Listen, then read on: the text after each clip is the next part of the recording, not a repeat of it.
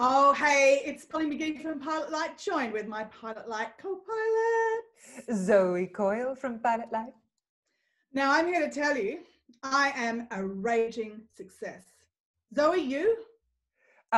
Look, not today or yesterday, but I believe there was a day last week when there was Let me get success. the calendar out.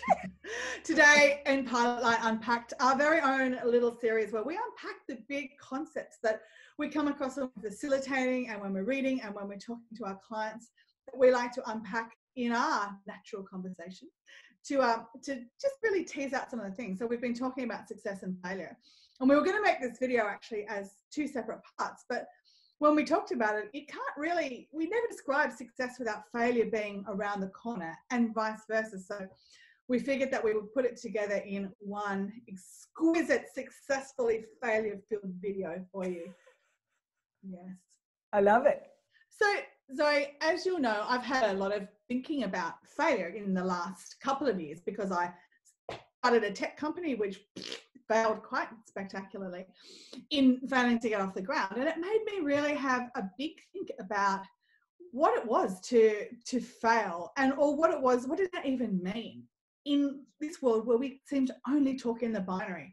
So had I been a failure or had I actually made a good call to get out before I dumped a whole lot of other people's money and then it wasn't going to take off?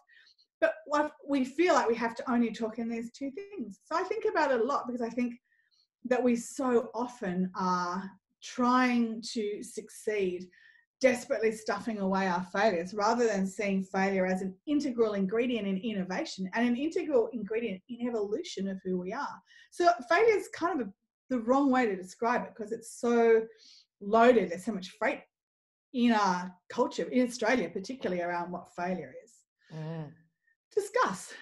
Well, I would love you to talk in more detail about your experience when you decided to close down that company, because also I want to alert any of you out there, Polly wrote an extraordinary essay on it, which is on our website. Do you remember what it's called, Paul, so they can find it? No. It's in our blogs. No, it's really very beautiful. And then it might just be called On Failure, actually. Oh, how succinct. That's a success. I wanted to talk about a quote that I heard the other day from Winston Churchill. He didn't tell it to me personally. Somebody read it and then told it to me. And he said his definition of success was moving from failure to failure without losing enthusiasm. Yes. Oh, I love that. I really love that. And I think for me, so I've been thinking about failure a lot too, for I guess about the last decade. And my failures earlier in my teens and my 20s had so much shame around them, but I just wanted to bury them and I didn't want to talk about them. And now, and I know this sounds a bit twee, but the truth is that every failure, what is that adage, whenever a door shuts, a window's open or something? Is that from The Sound of Music? Another door opens, door. Oh, I thought it was just a smaller space. You have to crawl through. Is there a mouse hole in here? Oh, well, that's a relief, because actually climbing through a window can be tricky. So what is it? So when a door closes, another door opens? One door closes, another door opens, yeah. Well, I agree with that. I do. I think that my great failures have all, and it does sound sacred, but have been immense gifts. And sometimes it takes a long time to be able to look back and go, I learned a lot. Even the failures where I'm really not proud of my behavior, where I don't believe I'm that person anymore. I can look back and go, well, I learned the lesson. I learned the lesson. It's really tricky, isn't it? And we talked in a previous video about Carol Dweck and growth mindset and that idea that when you've got a fixed mindset, you basically don't allow yourself to fail, and you do that by not doing anything that's going to challenge you to make a mistake. So you can maintain an edge of excellence without ever testing anything. I mean, I love that book. Growth Mindset's one of our mutual favorite books because it really gives everyone permission to do a lot of things and try. And I think this is where I get really stuck in the language of this, because that idea that just trying, and if you when you're trying, you're not expected to have all the answers, you're not expected to have all the skills, because you're on some kind of a continuum and you're going to learn as you go. So back to the failure thing, because I think the unpacking for me around this very particular context of being in startups and being in tech world, which has been part of my career journey for about a decade, is that we talk a lot about failure, and we're all like, we've got our dicks on the table and we're like, yeah, we're going to fail, got some money, fail, and then talk about it in our TED Talks. We all sort of like, everyone kind of goes, yeah, well, you can't have a business without failing and blah, blah, blah. So we do the rhetoric, and, in America, there's all of the sort of the legend of you'll never get funded unless you've failed a few times. But what we don't talk about is that process of failure, the way it's contextualized as falling into this giant chasm and it's like it's catastrophic, there are emotional outcomes that go with that. And so anyone who's sort of experienced that, and particularly in Australia where we don't culturally love to fail, in the States they do, they're really a risk-taking culture when it comes to business. Here, not so much. Here we love sporting heroes, and we love success, and we love hard luck stories and diggers, and we love all of that sort of mateship. But failing is kind of not an option almost. It's like that doesn't go with masculine camaraderie. Now, as a woman in that world, you're just adopting all those behaviors because there's no other role models sufficient that we have a female culture of what it is to evolve. I think if startup world was full of women, we would have a real culture of collaboration and conversation and support. But that idea that in the failure, it's so finite, which of course it's not, it's just a step of evolution, but to have to then get out of that and discuss it, and I don't know, I feel like I'm just rambling now. Oh no, it's all completely fascinating. But it was an interesting experience because I was very clear on wanting to close that company down. I wasn't going to be able to make it work, and there was nothing other than a very pragmatic decision. What happened afterwards, like a clickbait title, what happened afterwards, click here to find out, was just this whole dropping into, I think probably a deep pool of shame that I wasn't that one. I wanted to be that woman that made it, that got the funding, that made a company go global, that did all the stuff, that could stand on a stage and say, hey girls, come along behind me. We're going to do this together. And I had a sense that I'd let down the sisterhood, and I'd let down, women in business, all of which was just like cray pant talk, because there was none of that. And it was, in lots of ways, as I said, it was a good thing because no one went down with me. It was just a single reverse phoenix. I love like that.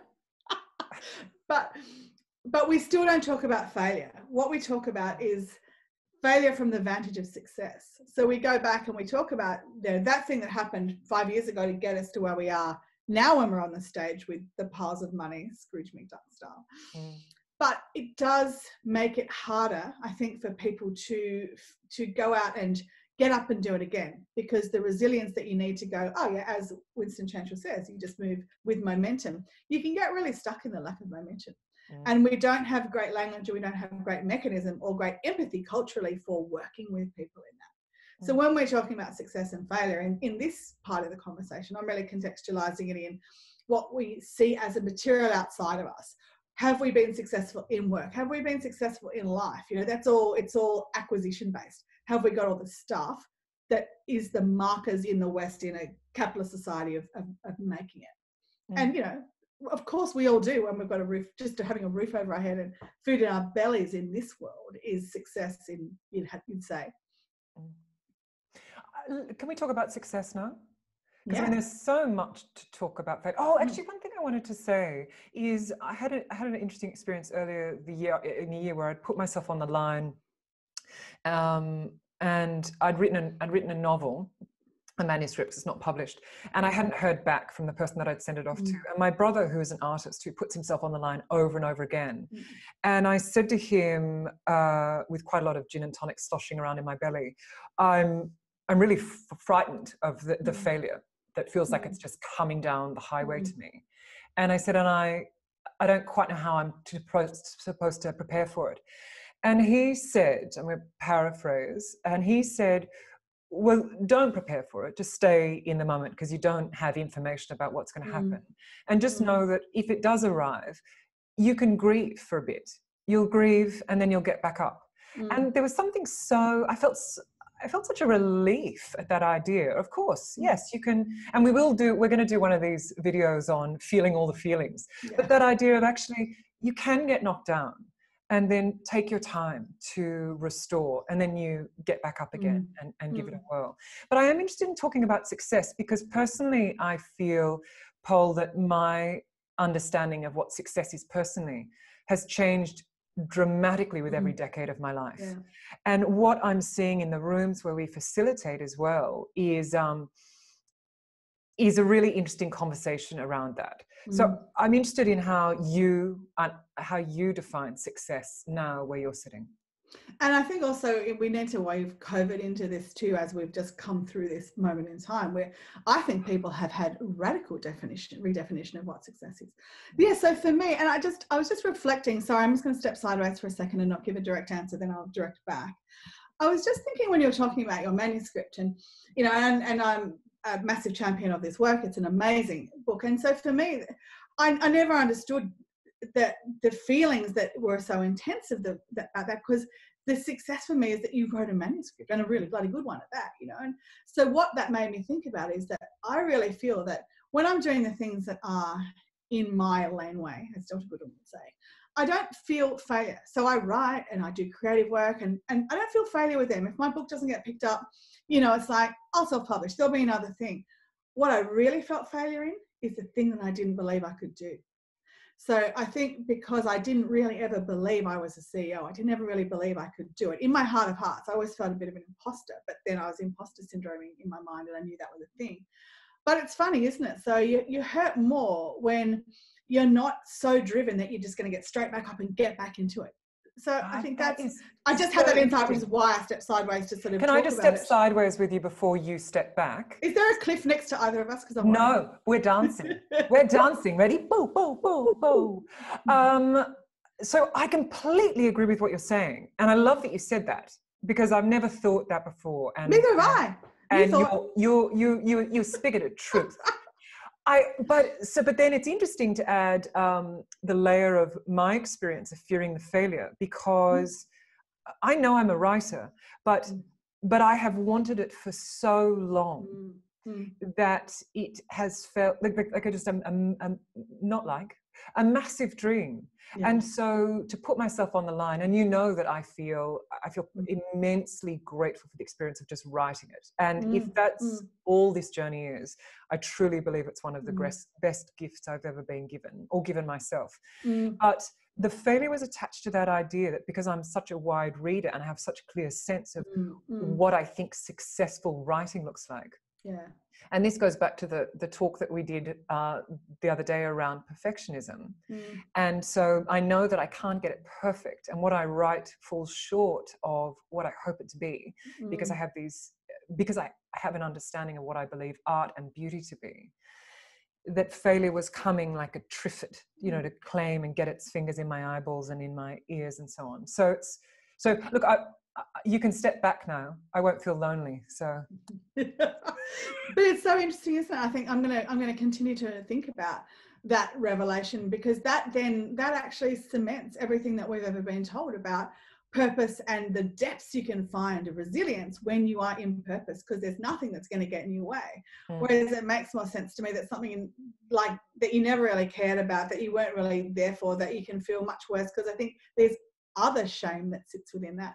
But the definition of success, so for me now, if you'd asked me at 20, I would have said it was all about a career, really pinnacle career achievement, pinnacle academic achievement, really sort of like showing the world externally in a concrete way that I existed. You know, this comes back to this search for essence I talk about all the time. Now it would be loving openly in a way that's really connected with everyone that I'm around, having time to spend on things like meditating and reading and being able to be in service without the pursuit of money attached to them, just to be able to have like the great success. I think to be successful is to have time, and to have time at your disposal. You can do anything with. Oh, what a gift, you know, what a gift.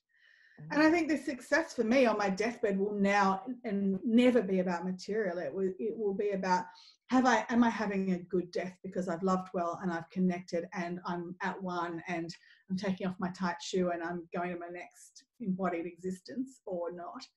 It feels so much lighter. That's beautiful. Yeah, I really agree with that. I think for me, all of everything you said, it's also success is about having peace in my life and peace of mind. Yeah. So that's being in integrity, being able to look myself squarely into my soul. It's also about recognizing joy when joy comes to me, rather than packaging it up or overstepping it. And it's also, success is about, so this is an adjunct to the time you're talking about, being able to recognize the magic in the small moments. You know, the small moments, you know, when you're in an elevator with someone that you've never met before and you make eye contact and laugh, which happened to me last week with a woman. And it was inexplicable. We looked at each other and we just started laughing. And then we were roaring with laughter.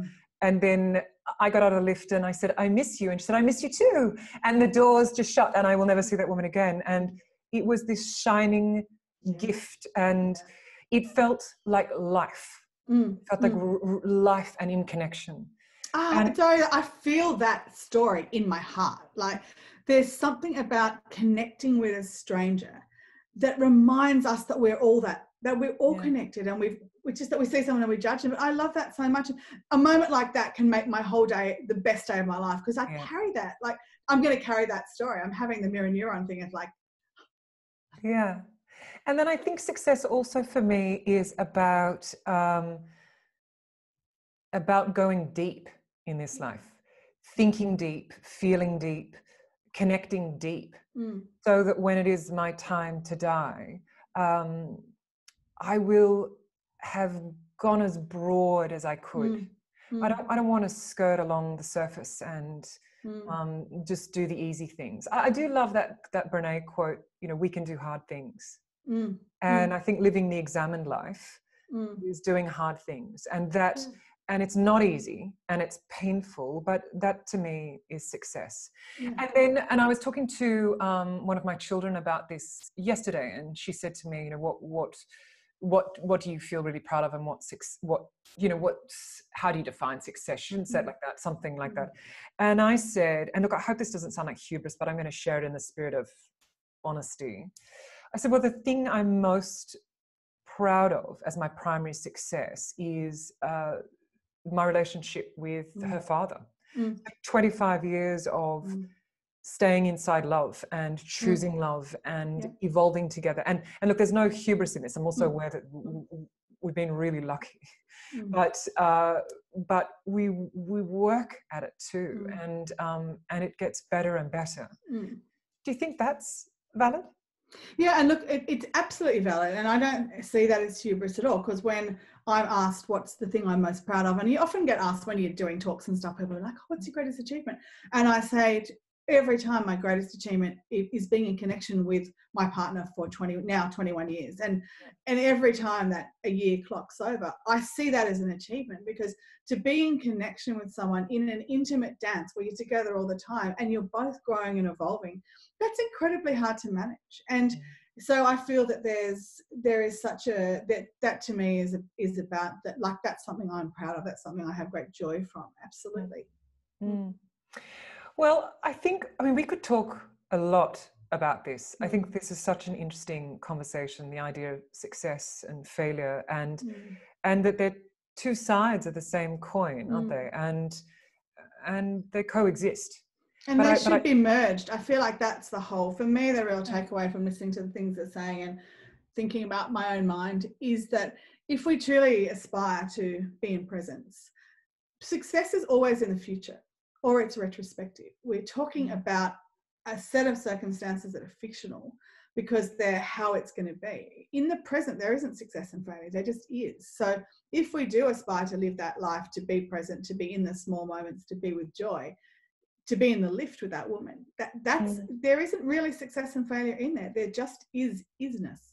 and beingness. And those words are kind of redundant because they're always about external validation rather than what's on the inside, and that who we are, the isness.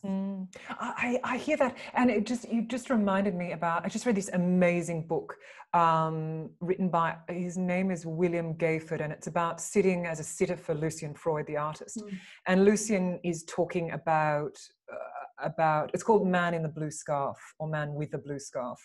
And Lucian is talking about creating art and the daring of that and the success or failure of that. And he talks about the exquisiteness of daring. I love that. I actually circled it in the book and then put a little person sort of hanging on to that word. I love that idea that there's something just in the attempt. Yeah. Just the attempt, just the daring. Let's connect. Let's move forwards. Let's go further. Let's think more. Let's hold each other. Let's roar with laughter. Yeah. I love that. I've loved this conversation. Let's dare, all of us. Thank you. And I think we might even have a part 2 somewhere along the line, because I think there's many things to revisit in this. So many things, so many conversations, so many Unpackvians. Is that it? Yeah, it's Unpackvians. I love that. It was a beautiful conversation. Thanks, Zoe. You are the greatest success of my life. Oh, and I love you very much. And actually, we are going to have a talk on friendship. Yeah, I can't wait for that. Because, when we talk about our romantic partnerships, one of my greatest successes is running this business with you, one of the people I love most on earth. So that's, deeply humbling. Friendship, that's a massive topic. I can't wait for that one. Me too. We're done. That's it for us. When are we going to see you again? In the next video? Oh, yeah. Oh, we will. See you in the next video.